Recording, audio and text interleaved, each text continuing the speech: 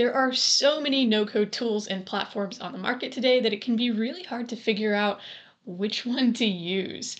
And so in this video, we're going to talk through a number of different variables you should be considering to make the right decision for your app or project. All right, so the very first thing you need to do is analyze the scope of your particular app, and you need to be asking yourself, how complex is your application, or how complex will it be? How comprehensive do you want the platform to be, and how custom do you want your app to be? Now, these things overlap in some ways, but you need to figure out where you fall on the spectrum. So we have the high complexity, comprehensiveness, and customization on the right side, and then of course the low on the left side. Now, to give you a frame of reference, we're going to go through an example. Let's say you want to create a survey that uses logic based on a user's selections as they go through that survey. So for instance, let's say in your survey, users are presented with the first question, and based on their answer to that question, either they will go to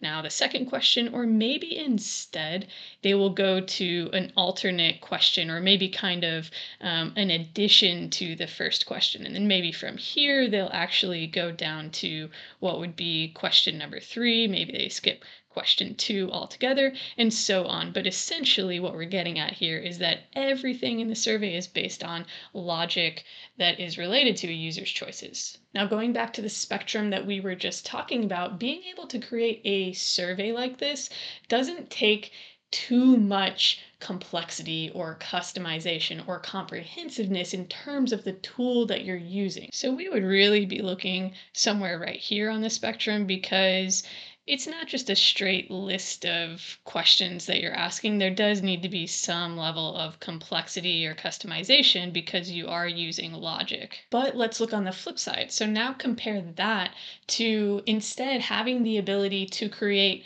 the survey builder. So instead of just needing to create your own survey using logic, you actually want to create a tool that lets other people create surveys using logic. Same general idea, but one has a very low level of complexity and customization, and the other has a very high level. So for that type of project, we would find ourselves over on this side of the spectrum, not only because of the complexity and customization needed to build a survey builder like that, but because you would really need a very comprehensive platform that would allow you to create that kind of complexity and customization. Hey, by the way, if you have found any of this helpful so far, then you're going to want to head to our free extended training next, which takes you through all the steps you need to take in order to become a successful no-code app entrepreneur. You can check that out over at coachingnocodeapps.com/workshop.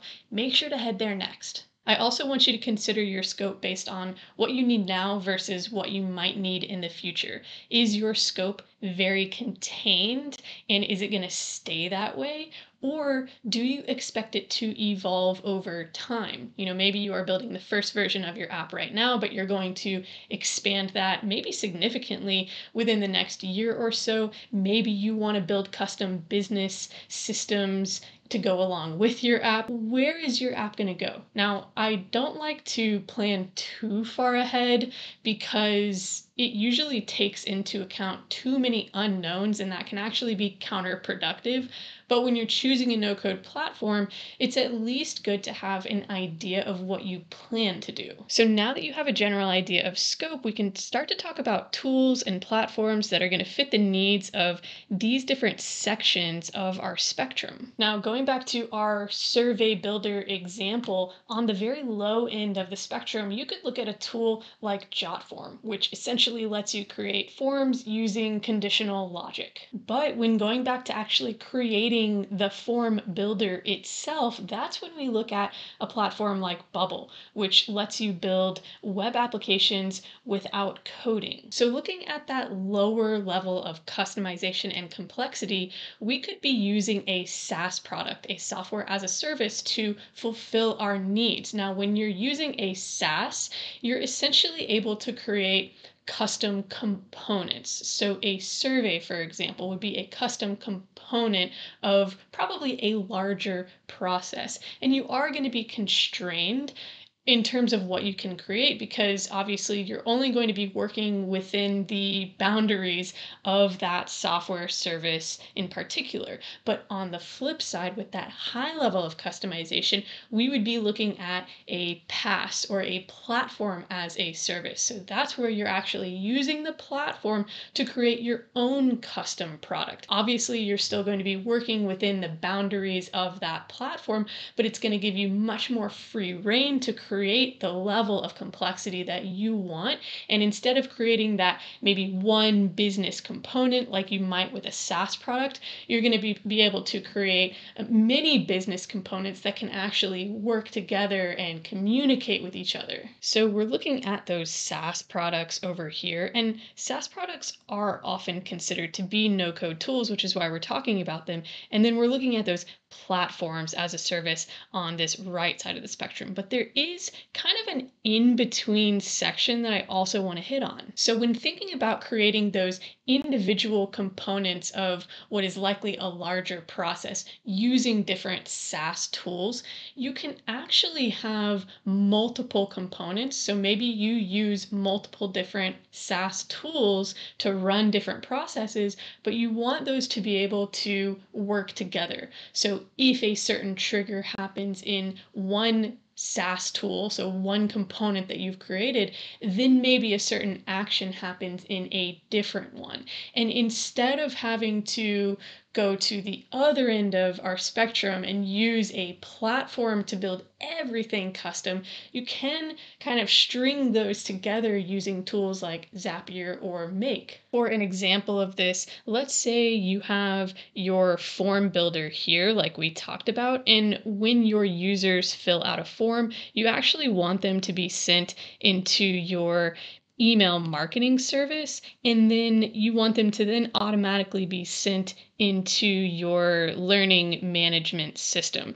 So maybe you would use a service like Jotform, like we talked about here. Maybe you'd use a service like ActiveCampaign for your email marketing, and then maybe you'd use Thinkific for your learning management system. Now, you wouldn't have to build any of these in terms of the actual platform, right? Because you're only using SaaS products to create the components, but you could connect them all using tools like Zapier or Make, which essentially just allow your different tools to communicate with each other. Now, your particular use case is going to help you cut through a lot of this. Maybe you are building an app for your own internal use. Maybe it's just for external use. Maybe it's both. But this full spectrum overview should help you get a good idea of everything that we're working with. Now we're going to zoom in on this right side of the spectrum and look at platforms versus smaller scope tools. Now, when digging into platforms, it's important to first differentiate between apps and websites. Apps are solutions to problems, and they are products that users can access in order to create data, manipulate data, access data. They're using the product in order to solve a specific problem, whereas a website is an information-based page, maybe a landing page, it could be a blog, it could even be a storefront, and it's either used to present a visitor with information or to lead them into purchasing maybe a digital product like a course or an ebook or even a physical product that they might order and have delivered to themselves. Now, the reason why I say this is because we have platforms like WordPress or Shopify or Webflow, and these platforms let you create websites, landing pages, or even storefronts without using code. So they are no code, but they don't allow you to build actual custom applications. So going back to our initial spectrum, we have our kind of SaaS no code tools over here. We have our PaaS tools over here, the actual platforms.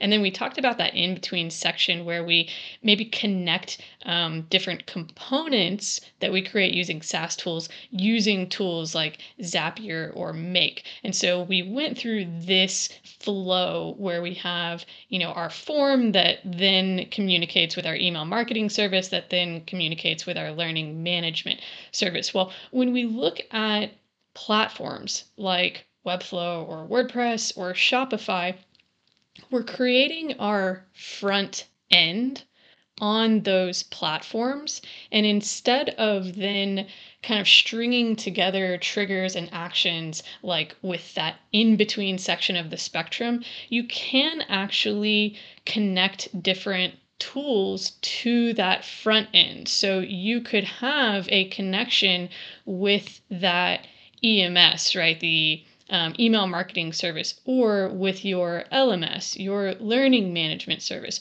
or with a bunch of other tools. And so you are creating a more comprehensive and custom experience, but you are still limited with the complete customization, because going back to our spectrum again, we're not going to be able to get to the level of complexity and customization that you could get to with a platform like Bubble, which is actually going to allow you to create a custom data-driven application. And that's where we really see the differentiation between our front-end website or storefront builders and our platforms like Bubble, which create those data-driven apps. To give you an idea of what we're talking about when we say data-driven applications, here are some common use cases that we tend to see on Bubble, and this list is certainly not exhaustive, but for example, with Bubble, you can build custom marketplace apps. You can build the e-commerce stores, those storefronts that we talked about just a minute ago. You can build directories or application tracking systems, complete HR management systems. You can build ERPs, enterprise resource planning apps, or really just internal business tools that handle all different business processes. You can build CRMs. You can build tracking apps, and I'm talking tracking from anything with personal wellness like you see here, to project management, or even goal tracking, productivity tracking.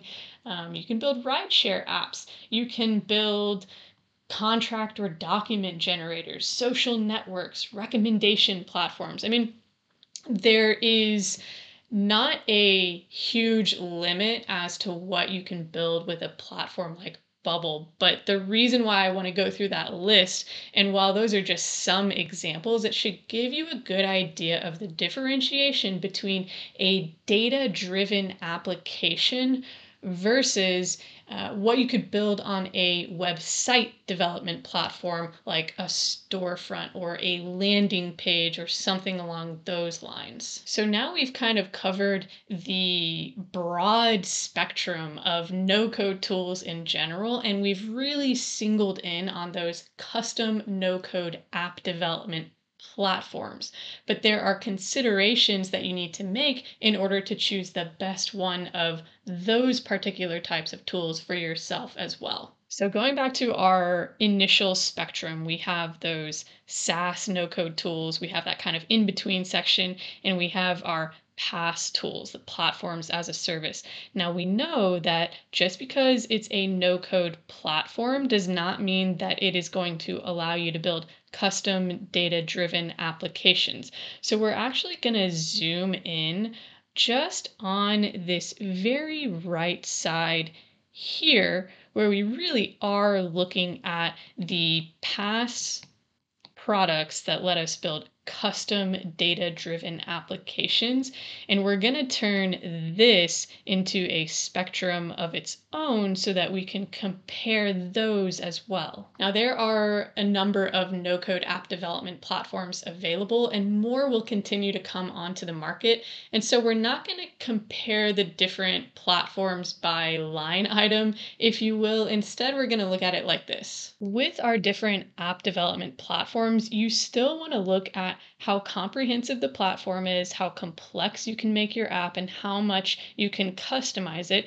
And you want to place those platforms somewhere on this spectrum. Now, we personally use Bubble because Bubble is at the far right side where you're going to get the most comprehensive platform. You can build the most custom and complex web applications without code, but just because you get kind of the most with Bubble doesn't mean that you should specifically use it. Now, the reason why I say that is because if we put Bubble at the far right side, the farther you get over there, the higher learning curve you're going to come up against. So if you're using Bubble, you should expect for there to be more time spent learning the platform compared to some of the other platforms that you could potentially be using, because it makes sense that with the highest level of comprehensiveness, the highest level of complexity and customization possible, you are going to have a higher learning curve. One of the things that we hit on at the very beginning of this conversation was,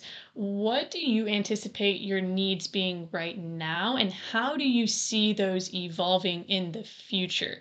Now, when you look at a platform like Bubble, you're going to be able to build the most complex and custom applications, and you're going to be able to go the farthest with them in terms of scalability and growth. Whereas if we go to the other side of the spectrum and we look at the lower levels of customization, less comprehensive platforms, you're going to be more limited on both of those fronts. But it's really important to understand what you personally need, because if you don't need to go the farthest in terms of scope and scalability, then you don't need to put yourself through that higher learning curve. You can choose something that's going to allow you to get up and running more quickly. It's just not going to take you as far. So this is fundamentally how to choose the right no-code app development platform for you. And once you've taken this perspective, then you can go to that line item comparison, which is really easy to pull up